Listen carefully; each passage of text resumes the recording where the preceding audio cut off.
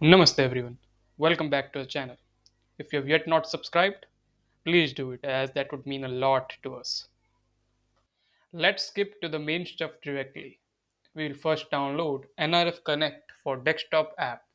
You can find the executable file in the downloads. As I have already downloaded it, I'll just show you how the interface is. I would like to make myself clear here that this is not the only way to do the setup, but it is one of the way. So in this nRF Connect app, you can have a look at multiple sub applications that can be installed. For this project's sake, or in general also, I just require this programmer application. So I'll already install it, and you can install it as well. You can also have a look at extra info about it by clicking on more info.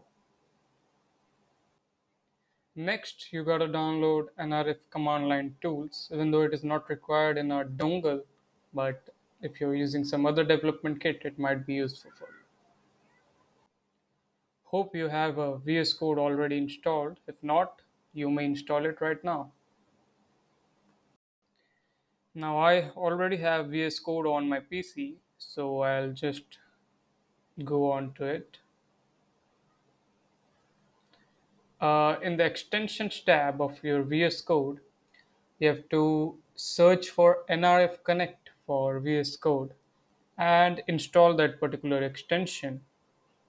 Once it's installed, then you just have to wait until it's available in one of your submenus of VS Code, and it will have a symbol of Nordic or kind of N.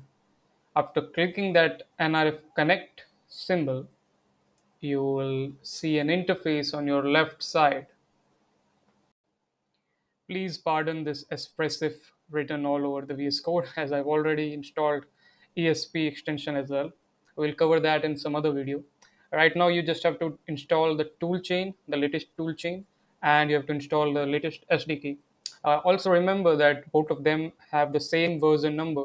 For my case, it's 2.5.1. Here you can see the list of all the files saved in one of the directories. Alright, so now we are free to go and create a new application. Once you hit on create a new application, you can create it from scratch or you can copy one of the samples. Right now we'll just be doing the most simple hello world program in microcontroller, that is blink and LED. So we'll search for blinky sample, and once you hit enter, you can create it, but as we already have that example with us, we'll press escape for canceling it. All right, once you have your project with you, you can see all sorts of things available on the left hand side menu. You have the project configuration file, you have the main application file, main.c, you have the device tree files, and so on. But the most important thing, after creating your application, you need to have a build configuration file wherein you will define which board you are currently working on. So you can just look at the list of boards available, but for this example, we'll be using our dongle board, which is small nRF52840 chip-based development kit. Alright, so here is our main hero of the show, the nRF52840 based dongle.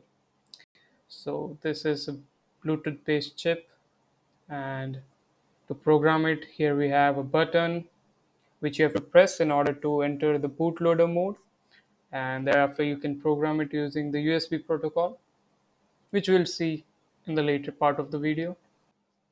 Next we have a USB female to male cable. It's not necessary to have it, but it will be really great if you have such kind of adapter, and it will really help you in programming this kind of board. All right, okay, so it's showtime. We'll go to the left hand side of the menu and click build. That will just create some hex files that we can upload finally to our board. And we will click that button that we talked about, eventually putting our board into bootloader mode. Next, we'll go on to the NRF Connect app, and in that, we will select or open the programmer application. We will wait for our device to be recognized. Once it's recognized, you have to click on the top left corner, that is select a device. And with that, you can see it mentioned as Open DFU Bootload. DFU stands for Device Firmware Update.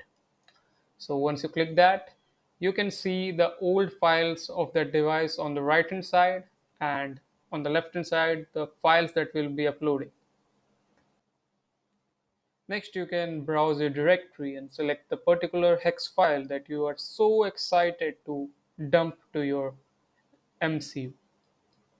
Once you are satisfied with your particular file, you can have a look at it in the left side region and, of course, click on write. Depending upon the size of your particular code, the DFU will take its own time and finally it would be uploaded. So in our case, we can see the LEDs blinking, blinking, blinking. No, it's not repeated. I'm just trying to create an effect. Anyway, that would be it for this video. Thank you for your patience if you finally made it till here. If not, then also thank you.